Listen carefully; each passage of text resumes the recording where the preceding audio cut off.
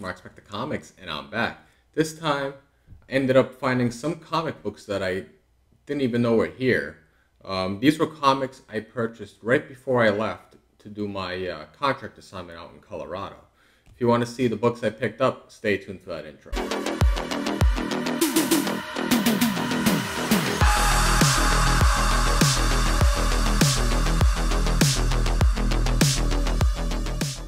So welcome back. If you haven't already, please don't forget to like, share, and subscribe. Hit that bell notification so that when I do put out some content, you get in a timely fashion.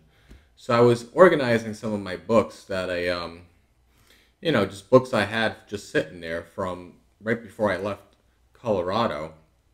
And even when I started putting books back away and organizing, books I acquired while I was out there, I noticed that I had, a small little stack of books here that I was like, wait a second.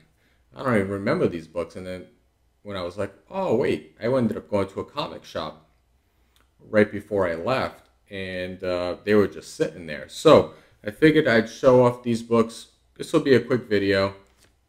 Just show you some of the books I picked up right before I left. So short stack, a little bit of DC, a little bit of Marvel. So first book is Adventure Comics 439, and this is just a great Spector cover. I believe these are Jim Aparo covers. This whole Adventure Comics run from I want to say it was like the late 420s to like 440s were just some great classic Jim Aparo covers. And this is a perfect example of one. You see this guy trying to shoot through the Spector and it just goes right through. Great cover. Next one is a few of the books I was trying to finish up the Mark Spector Moon Knight, the Stephen Platt run.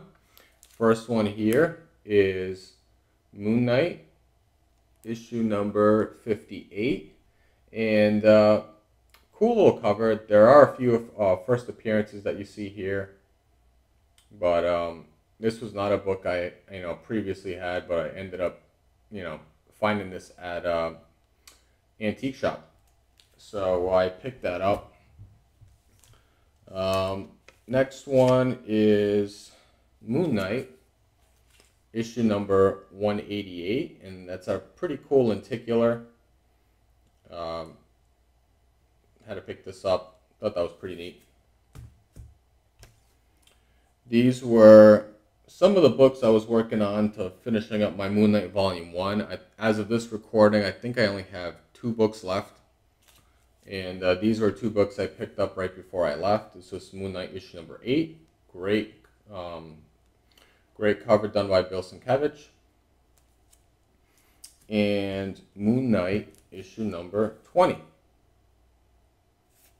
So these will be cataloged in my Moon Knight run.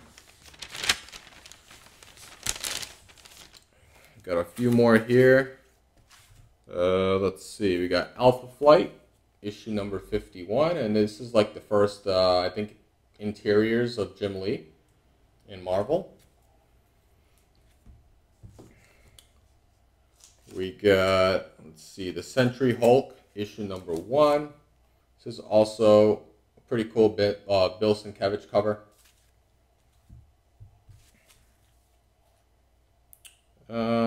Let's see. This book's gained a little bit of interest recently with the whole Secret Wars.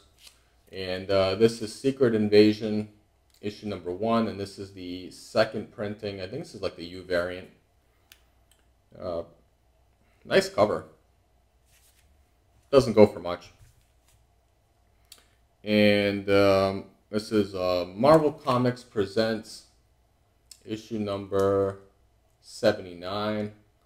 And that's just a really cool cover there, done by, who is this? Barry Windsor Smith. Here we go. And then I did also pick up a slab. Couldn't pass this up. I think he was asking, yep, $45. So I was like, I'll buy that. $45 for a slab. Sure. It's a 9/8. And this is The Cimmerian, Frost Giant's Daughter, issue number 1. You know, a lot of these Cimmerian stories are taken from like the 1930s. From, oh geez, what's that guy's name? I can't think of it offhand, but, you know, a famous writer from the 30s. But obviously these are like, you know, Conan stories, but they can't say Conan on them because it's Blaze Comics. But the artwork's fantastic.